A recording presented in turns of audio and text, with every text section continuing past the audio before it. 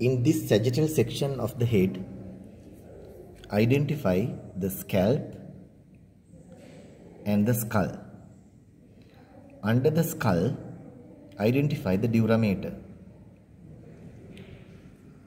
Recall the 5 layers of scalp: skin, connective tissue layer, aponeurosis, loose areolar tissue layer, and the pericranium.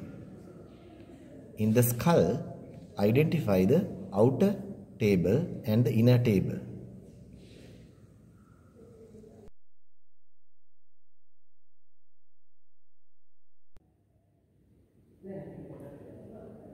Identify the dura mater.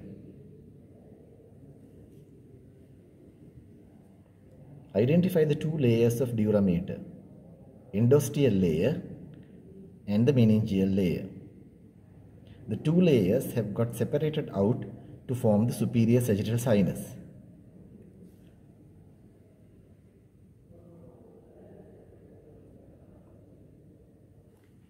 Identify the tentorium cerebelli between the cerebral hemispheres above and the cerebellum below. In this specimen, bones of the skull has been removed, leaving the meninges and the brain. Identify the dura mater, the arachnoid mater, which is thin layered on the surface of the brain, and the pia mater lying underneath the arachnoid mater attached to the surface of the brain. Between the skull and the dura mater lies the extradural or the epidural space. Between the dura mater and the arachnoid mater lies the subdural space. Between the arachnoid mater and the pia mater lies the subarachnoid space.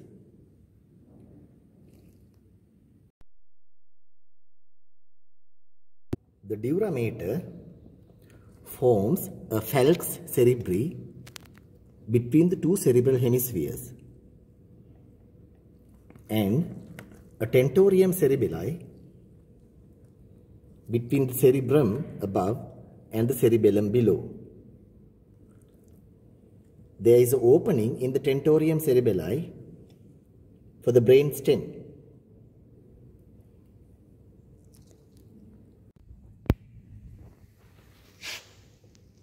Identify the arachnoid mater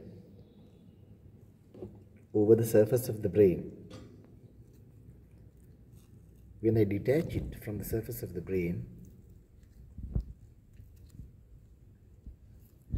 the pia mater would be attached to the surface of the brain, going into the sulci.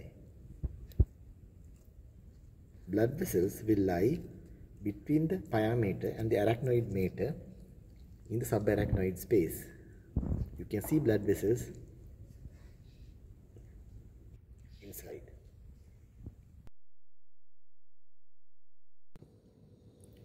In this specimen of the brain, this whole area is called cerebrum. This is cerebellum.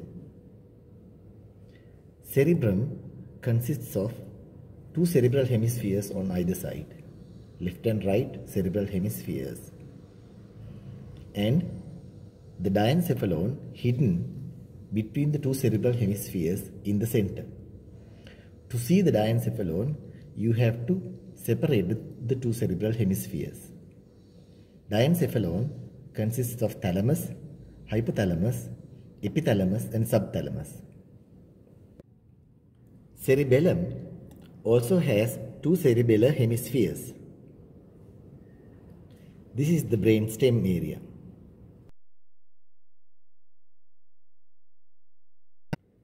The surface of the brain has got sulci and gyri. Some sulci are given names. This is the central sulcus. This is the lateral sulcus. This is the parieto-occipital sulcus, and this is the calcarine sulcus. Sulci divide the brain into 4 lobes. In front of the central sulcus lies the frontal lobe. Between the central sulcus and the parieto-occipital sulcus lies the parietal lobe. And below and behind the parieto-occipital sulcus lies the occipital lobe. Below the lateral sulcus lies the temporal lobe. In this sagittal section of the brain, identify the frontal lobe in front of the central sulcus, parietal lobe between the central sulcus and the parieto-occipital sulcus, and the occipital lobe behind the parieto-occipital sulcus. Identify the temporal lobe on the other side. It is separated from the parietal lobe by the lateral sulcus here.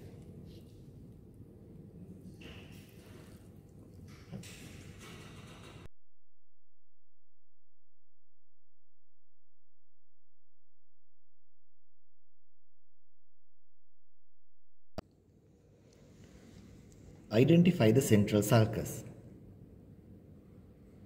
In front of the central sulcus, this gyrus is called precentral gyrus.